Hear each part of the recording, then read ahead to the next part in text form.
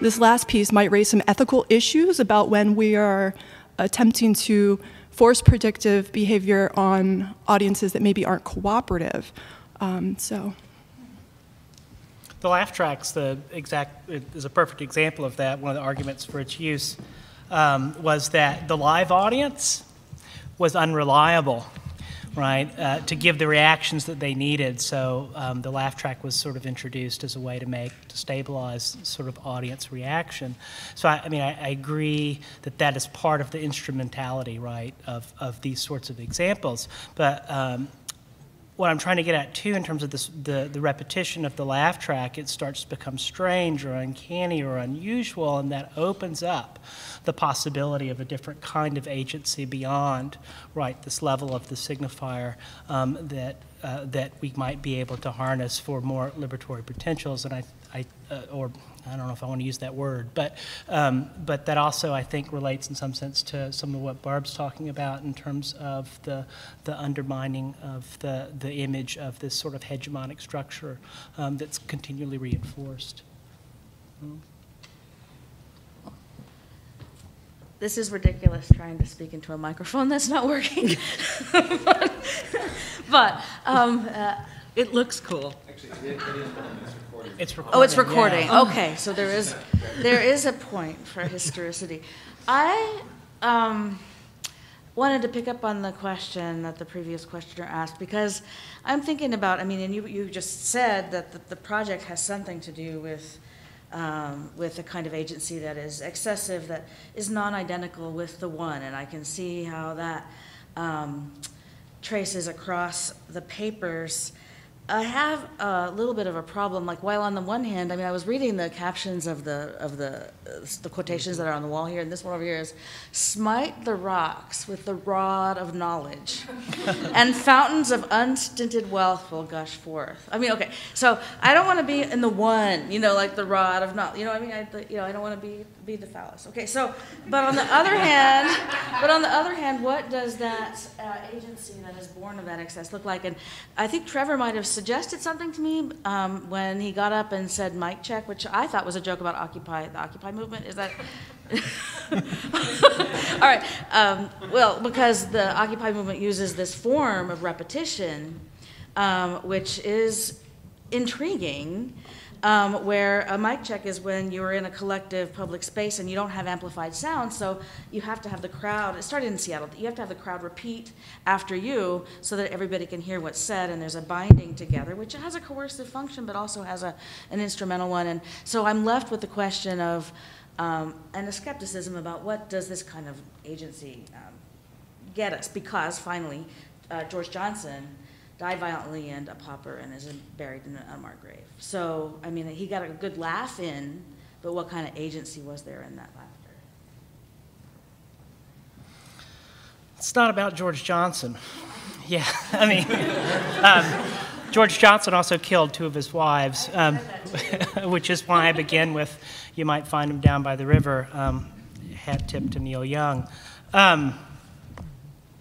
Well, I don't know what that agency looks like. That's kind of the point, in the sense that it's not that I would that I'm advocating some sort of precluding of organized political agency in terms that you're quite familiar with, but rather that if we think about this repetition compulsion or laughter, not as this sort of pre-programmed thing, but as the possibility of agency that's unscripted, right? That is open. Then there's a potential for human change. There's a potential for that not everything's closed up or sewed up in advance. So it's the recognition of that font of enjoyment beyond mere pleasure, beyond something that's unpleasant or something that we could sort of isolate in a representational way, that I'm hoping is sort of inspiration of possibility. So, both and is my answer. But I'm just going to stand up. I have two pieces of this. One for Josh. Josh, I don't know if you get the New York Times, but a week or so ago, there was an obituary for a guy named John Rich, who was one of the directors of All in the Family, and there was an anecdote of the famous episode in which Sammy Davis Jr. visits the Bunker family, and the very last bit of it is Sammy Davis Jr. asks for a photo with Archie Bunker, and right when the flash is about to go off, he turns and kisses him on the cheek. And the director thought of that. It was not in the script, and so then they worked it through. And the audience reaction, they had a live audience, not a canned laugh track, and it went on for 40 minutes, and it was so loud that they actually had to dial it back when they, I don't know if it was broadcast live, I don't think that show was broadcast live, but when they actually broadcast it, they had to dial it back. So there's kind of an interesting sort of opposite to your premise that I think you might want to take into account.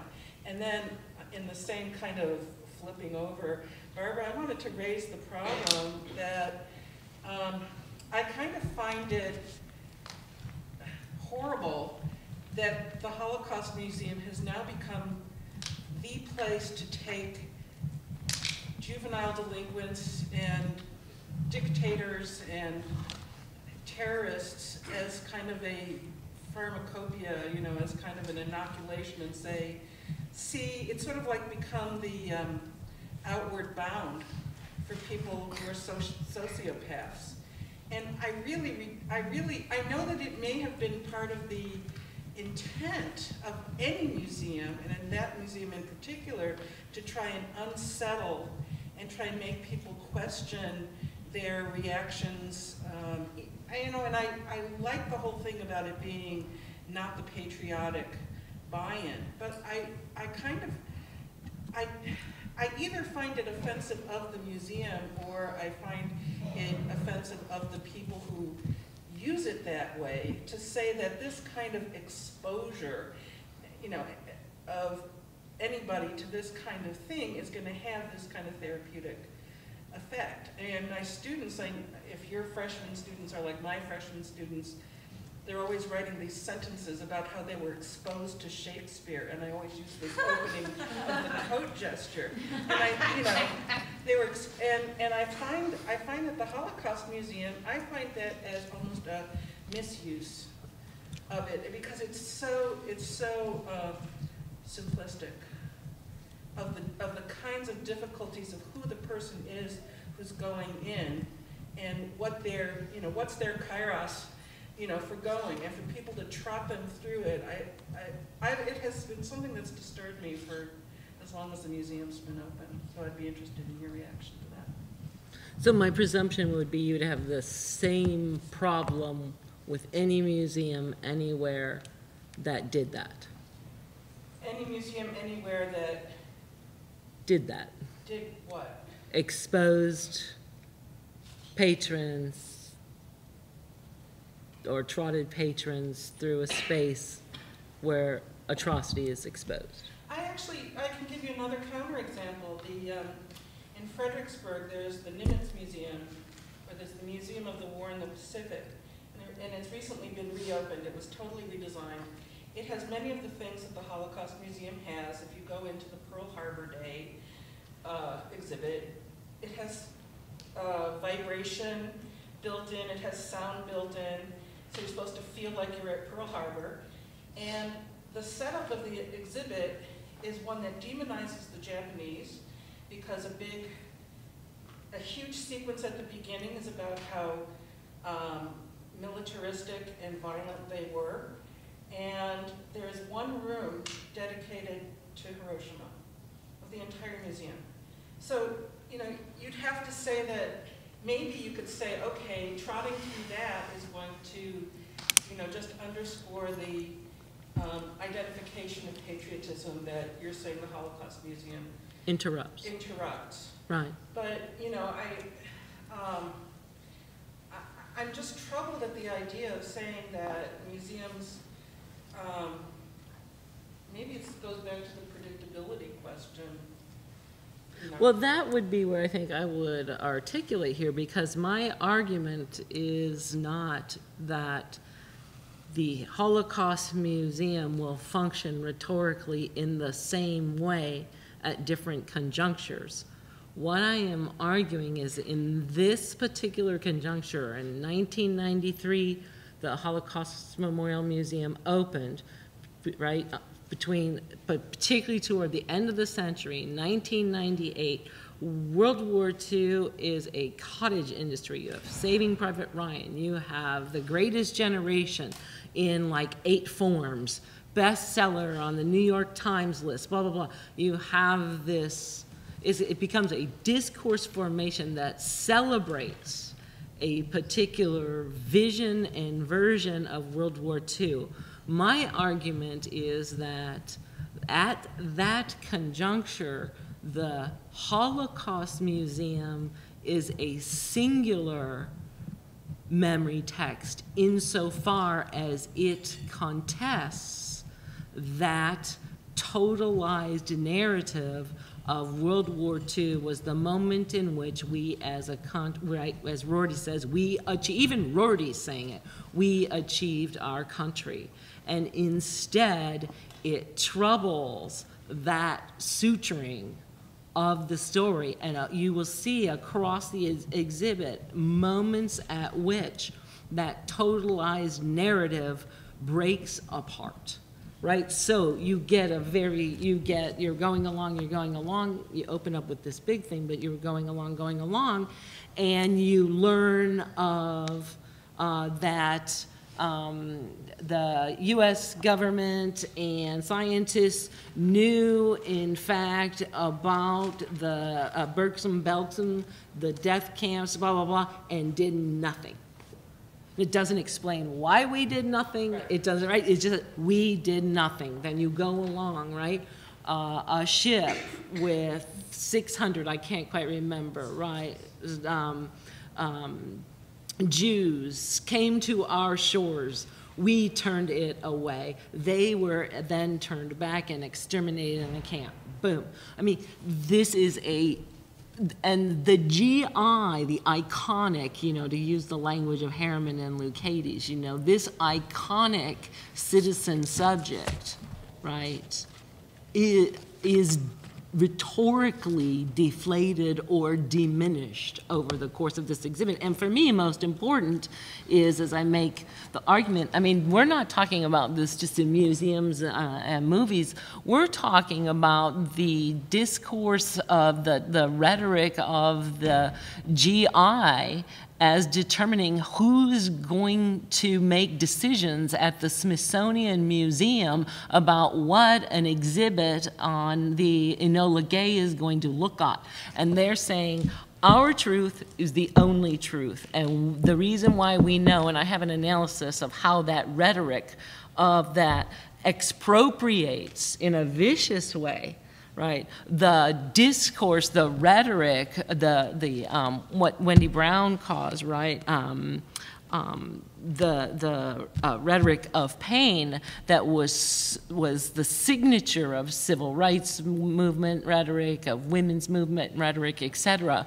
How the conservative forces expropriates, right, that rhetoric of pain and suffering and turns it to their own hegemonic advantage. So I'm not sure, maybe I wasn't clear, but ultimately I would agree, I think politically I would agree with you. I think at a particular conjuncture, the Holocaust Memorial Museum is doing something to that national narrative that none of the other, right, real nationally sanctioned remembrances are doing with respect to that moment. Yeah, so you could agree and say that, you know, museums last, you know, they persist in that terminology. But rhetorically, they don't function in the same way necessarily as the you know, discourse formation changes, then it's going to function rhetorically in a different way. I mean, that's where, right, it's not predictable, right, because it's an articulatory effect. It's the rhetorical effectivity of the exhibit, museum, etc., is not given in and by the text alone. It's an articulatory effect.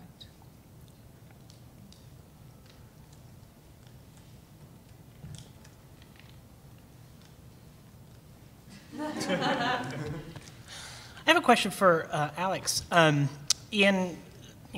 both comm studies and rhetorical studies in the English side in the room. I'm just learning about object-oriented ontology. We briefly read some stuff in class. Can you give like a little synoptic for, I know some of our graduate students are in here too, about what that approach is, how that's different or how that's emerged in the last, say, 5 years or so? I mean, just a little thumbnail. Yes. Yeah. Okay. I'll give it a shot. So there are two kinds of terms here. One is speculative realism, which is a broader kind of concept and would include people like Miyasu, right? And basically, in a nutshell, the idea of speculative realism is to move away from what they term the correlationist tradition of philosophy, which goes back to Kant primarily, and essentially says that we can only know the world through our own terms or through our own language, and creates a philosophy that certainly as we experience it is largely focused on issues of representation, epistemology, discourse, and so on. Speculative realism doesn't say that we can get past that problem or solve that problem, but it suggests that there is, in fact, a world beyond what Miyasu refers to as the great outdoors, right? That there is a world beyond that sort of limited correlationist framework that we need to address in some way. And so when we look at object-oriented ontology, which would then be sort of initiated by Graham Harman's work primarily, and then more recently people like Ian Bogost and Levi Bryant and Timothy Morton, and they all have somewhat different versions of it. So it's not like I wouldn't want to suggest that there's this monolithic school here. But what Harman suggests is that the problem that we encounter when we recognize that language is not sufficient to understanding the world, that there's something else out there, is not just a problem that exists for humans, that it's a problem of relation among all objects, which is where we get this sort of fundamental conception of object-oriented ontology, which is that all objects withdraw from one another. And so that's kind of the basic tenet of an object-oriented ontology.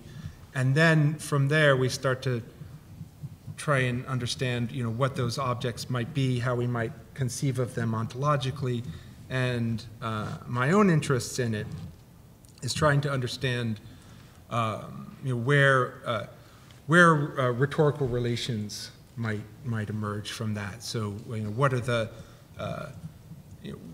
the sort of ontological conditions that allow for symbolic action that make it possible, right? And how those things sort of operate between objects. But that sort of in a nutshell is what it, and so I don't know, Google it. But I mean, so, there's one of the things is about object-oriented ontology is that there's an extensive online conversation in the blogosphere among these people, and also many of their works are freely available via PDF online, so they publish in that fashion. So a lot of that stuff is there, and I'd be happy to point people to things if they want to know.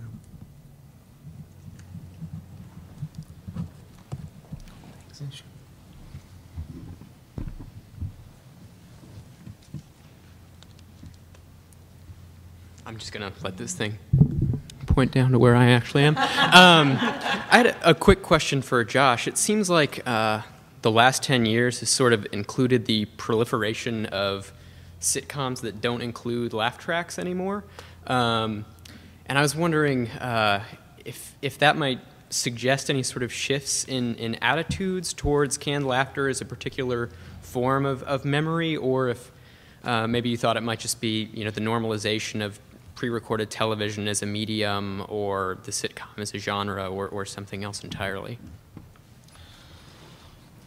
It's coming back. Within the past 2 years, some of the trade news is that the laugh track is back, and there's been a sort of explosion of that. But why did it go away? One of the things I would sort of trace is terms of the technology in terms of the shift from analog to digital, right? Because there's a different aesthetic sensibility that comes with the analogic, which is what laughter is, with digital, which is fundamentally recreative. And I think that and I wouldn't know how to work that out, I would work that out aesthetically, but that corresponds with a general mood shift. And I think it's instructive you said the last 10 years because the mood changed after 9/11, and that's about when laugh tracks started to drop out and suddenly humor was taken seriously, right? The chapter that I shared with you today begins actually after a couple of chapters on 9/11 and the use of recordings in coverage of 9/11 to do all kinds of interesting and disturbing cultural work. This chapter begins with a sort of discussion of when Saturday Night Live decided it was okay to broadcast themselves. Executives wondered when it was okay, quote unquote, for America to laugh again. And I think that tracks a sort of ideology of humor that is frightened of, right? The kind of repetition compulsion that I'm trying to get at, or the type of compulsion that would get us into a state of so-called mindlessness, right? In our mutual enjoyment of, say, humor. So I think that, I mean, my answer to your question is I think there's been an ideological shift in the comic. I'm not sure how I'd work it out. It's an excellent question to sort of figure out how to conclude this chapter because it's not quite written. But I don't. Does that help? Does that answer? Okay. Yeah, it's interesting you mentioned that because I was just watching old reruns of the show Arrested Development the other day, which is one of the first shows like this, and there's like 9/11, not 9/11, just like war on terror jokes all over the place. Yeah, I mean, and there's a certain gravity to the humor, right, that sort of comes in the post 9/11 moment where the reason the laugh track isn't there is so that you will no longer laugh it off but take what they're saying seriously, which is a sort of an interesting twist. Okay, well, let's thank our speakers.